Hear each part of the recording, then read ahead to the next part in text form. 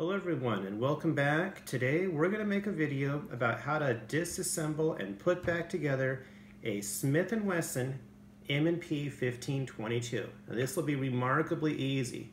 Now these days there are so many dedicated 22 long rifles being made in the AR-15 platform. You might be wondering which one should I buy, whether it be a Colt, an H&K, a Smith & Wesson M&P 1522. Keep in mind that sooner or later, all of these firearms are going to need to be cleaned.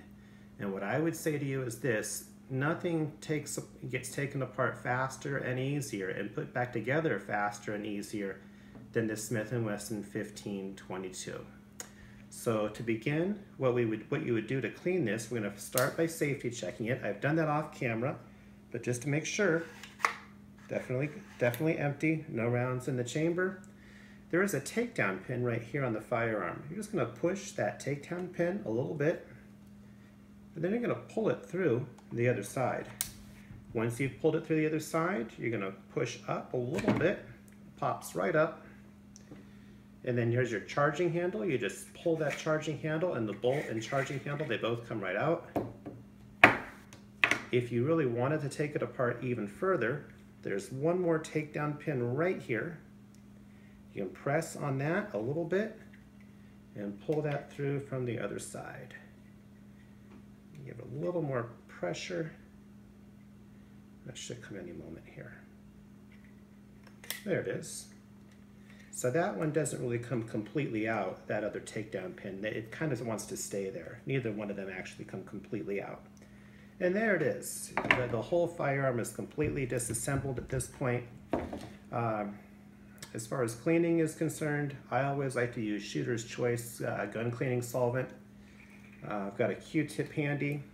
I have put a few rounds through the firearm since my last cleaning, but it's not terribly dirty. I just like to come around in here. This is your bolt. You can see that it's taking off some of the residue right now. I'll probably clean this a little bit more off camera. And then from here, you can put that Q-tip into the breech. Get a little bit more of your gun cleaning solvent in the breech area.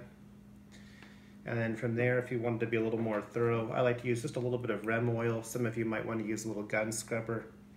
And just squirt just a little bit of it into the breech. And then from there, with this is a boar snake made by Hoppies. I just like to feed the boar snake right through the barrel, right through the breech. You'll see it pop out the other side in a moment here. There it is.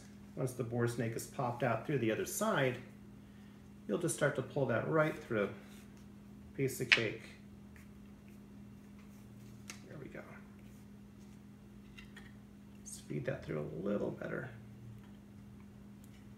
And one more time. There it is.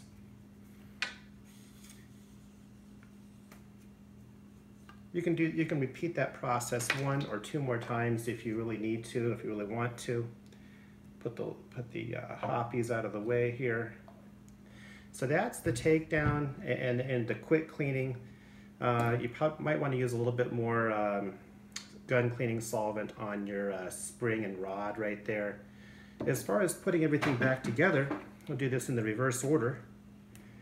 We'll just set the upper right on top here of the lower, push this pin, so we can line this up just right and push the pin through. Well, let's see if we can get this lined up.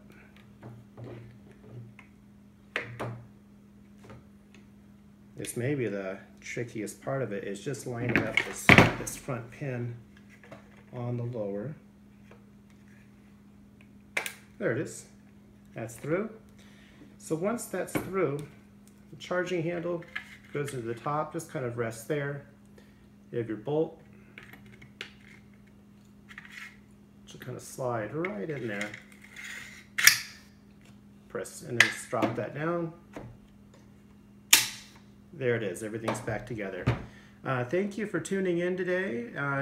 stay tuned because next we'll be making a video of more of a complete review of the rifle. But for today, this video is just a quick little how-to guide of taking it apart and putting it back together. And we hope that you'll like the video. We hope that you'll take the time to subscribe as well. Thank you again.